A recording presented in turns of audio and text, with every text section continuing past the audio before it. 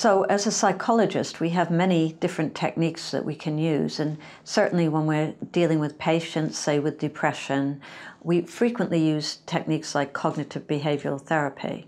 But what we're beginning to realize more and more is that many of these people with neuropsychiatric disorders and brain injury actually have cognitive problems.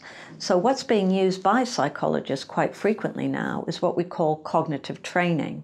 And that's a way that we can boost cognition, and we don't use drugs to do this. We just do it through the method of getting people to exercise their brain using a fixed technique. Usually on a computer, the cognitive training is delivered.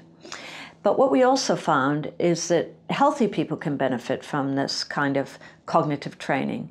So there's work by Torkel Klingberg at the Karolinska Institute, where he showed that doing cognitive training of working memory in healthy people over quite an extended period of time will actually lead to changes in activations in the brain, but will also lead to changes in D1 receptors in the brain.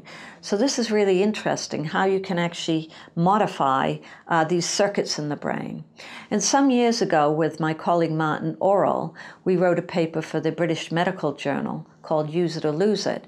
And it was really all about the fact that we have to work areas of the brain if we want to keep them active.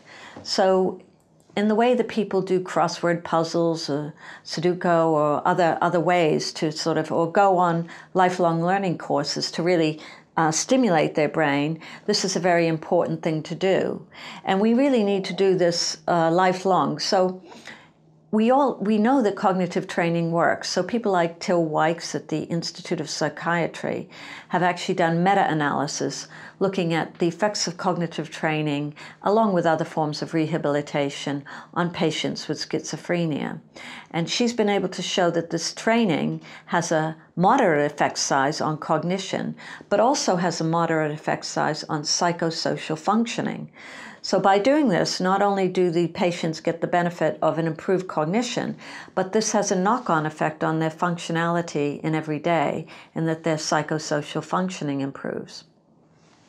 So the trouble with cognitive training is that usually you have to come into a hospital setting to do this, and frequently you have to have specialized staff to help you go through the programs and things like this.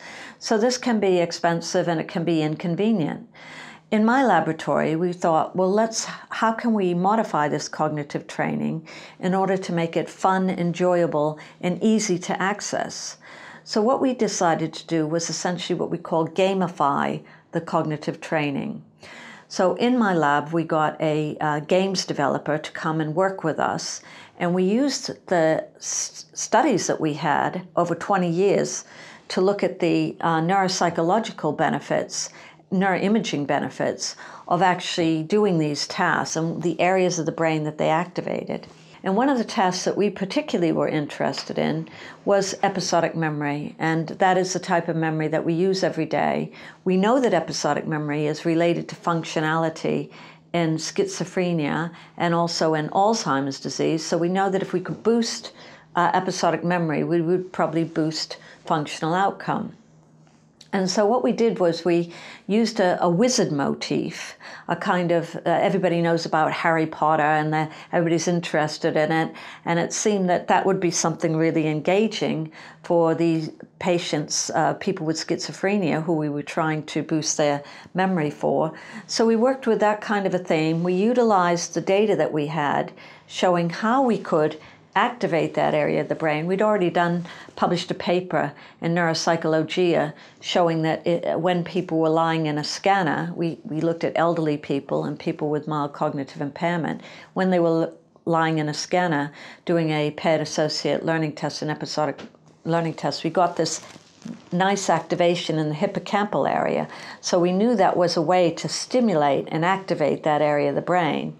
So we essentially put that into a game, and then we actually went out and piloted it on people with schizophrenia to make sure that they found it interesting, enjoyable, they got it. And so this is a motivating way to improve people's cognitive function. So it's essentially the cognitive training that psychologists accept as being very beneficial, but it's put into a game. And there are games companies now, they call themselves sort of serious games companies, where they're trying to work to improve people's cognitive function through these means, and healthy people too. So it's a good thing for us to do, because everybody likes to play games, so we might as well play games that are good for us. But of course, not all games are good for us. These games that I'm talking about have been developed with an evidence base behind them.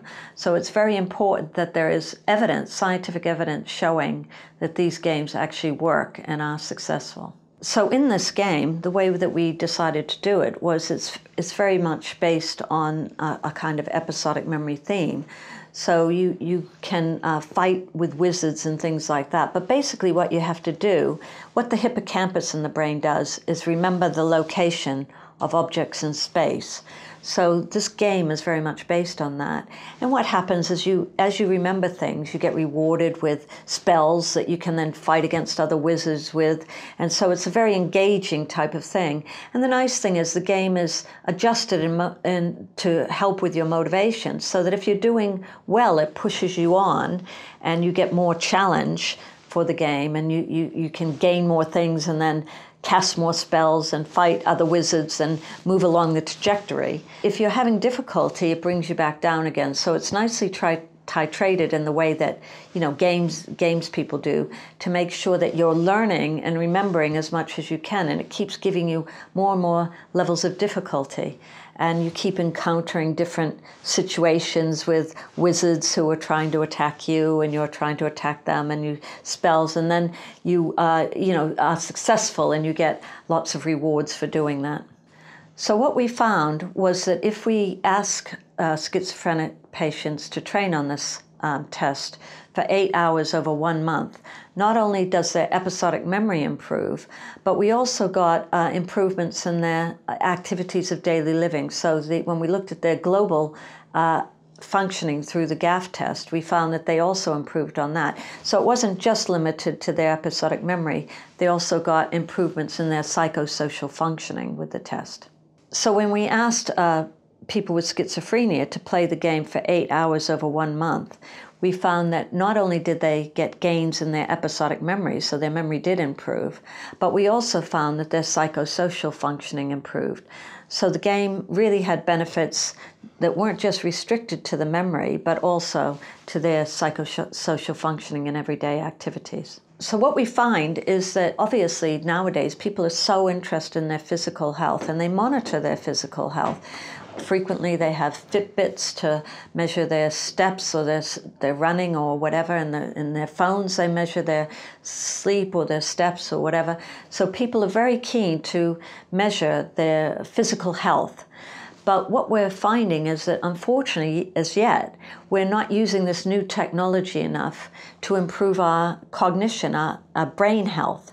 So it will be good when we have more apps on phones where people can monitor their cognition, and if they notice a change in it, they can start to improve it, and that will be very beneficial. And they can also use games on apps, on phones or iPads, to improve their cognitive function and hopefully their mental well-being as well. People are going to play games, so they should play games that are good for their brain health, and also that are motivating, maybe improve their positive outlook on life, because we can adjust the way that we see the world. That's what cognitive behavioral treatments are all about.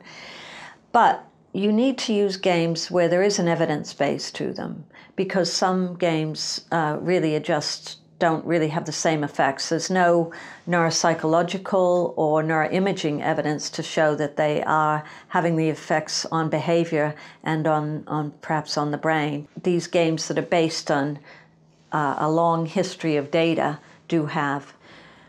So one way that we can use games is both for people with neuropsychiatric disorders and brain injury. So for instance, if we're currently working with people with mild cognitive impairment, this is the early stage of Alzheimer's disease. And we're working with a specific group which is called amnestic mild cognitive impairment. And the progression to Alzheimer's disease is now recognized. So the point is that if you can activate those areas of the brain that are first affected in Alzheimer's disease, such as the hippocampal formation, you may find that you can keep those areas functioning better for longer, and it will delay the onset or the worst outcomes of some of these disorders. We also know that in healthy people, there is a deterioration in your cognition over time. So we function at our highest level in our 20s, and then there's a slight decline. And of course, as healthy people, we have lots of ways that we can use strategies, and it's called, experience, to use strategies to overcome some of our, perhaps our memory's not quite as good as it used to be. But there may be these games may be a great way to actually activate these areas of the brain, and not just in the area of memory, but we can also think about attention, because attention is so important. Frequently, we need sustained attention to do really well, concentration to do really well on a task, because it requires that we have to focus on that and get the most out of it. But now we find that lots of people, because we multitask and because we're looking at our phones, looking at our computers, people are ringing us up and different things are happening, that we find it hard to maintain our focus of attention or concentration for long periods of time, which may be necessary for certain jobs. And the benefits to this may also be for other groups. So we can think of attention deficit hyperactivity disorder, ADHD, where there are problems in sustained attention and concentration. They have trouble sticking and focusing on one thing. And for this reason, they're frequently giving medications when they're in the more moderate to severe end of the spectrum. So for mild ADHD, you can just treat this with psychological treatments such as CBT or more directed psychological treatments for ADHD. But when it gets to be more moderate and severe, frequently drug treatments are used, like methylphenidate Ritalin, which affects dopamine and noradrenaline in the brain. But we may be able to, especially in children, it would be nice if we could reduce the need for these drugs, or maybe reduce the dose that people have and the frequency with which they're dosed, if we could also cognitively train them to be able to focus their attention and perform better. So it may be that sometimes we will have combination of treatments, which may be the most effective to get the best outcomes for people with ADHD and other disorders.